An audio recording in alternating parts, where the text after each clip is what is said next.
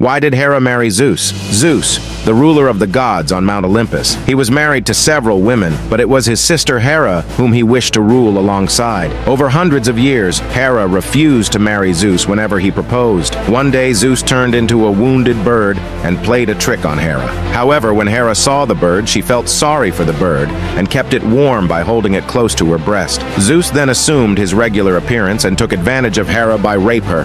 For Hera to cover up her guilt and embarrassment, married Zeus, and together they reign over Mount Olympus as king and queen of the gods.